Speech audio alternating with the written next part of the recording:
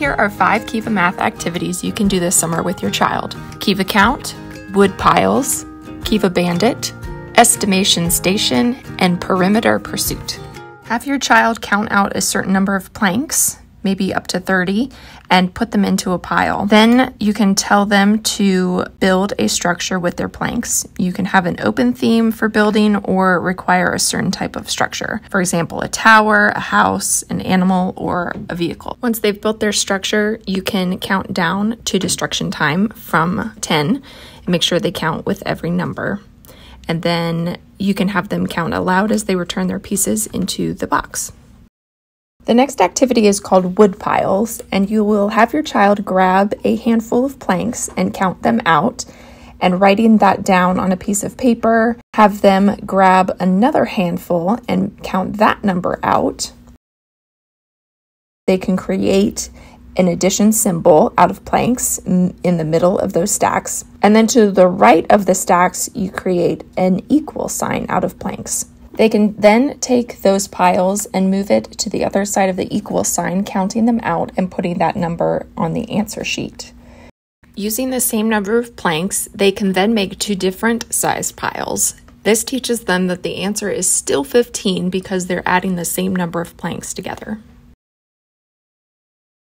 This next activity is called KEVA Bandit, or you can call it the KEVA Taxman or the KEVA Gobbling Monster. You will have your child grab a large handful of planks and then count those out, make sure they know how many there are, and they can put that answer down on a piece of paper.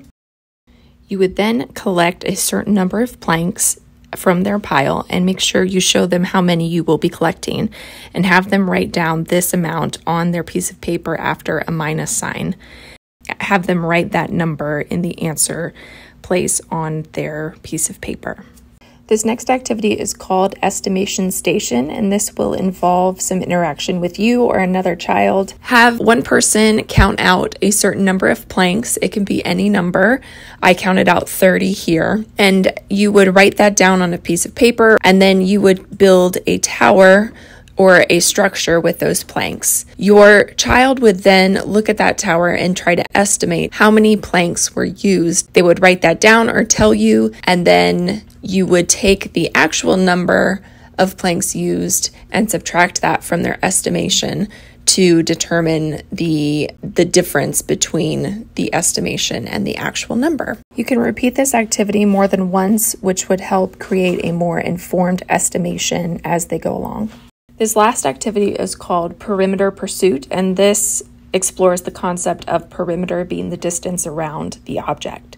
So they'll be measuring the perimeter of their squares and rectangles using KEVA as the unit of measurement. And then you can introduce the formula that perimeter equals side plus side plus side plus side, or 2 times length plus width.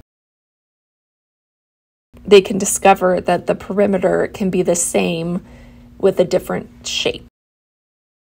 For more KEVA activities, go to KEVAplanks.com. You can also like and subscribe to this channel so you don't miss another video.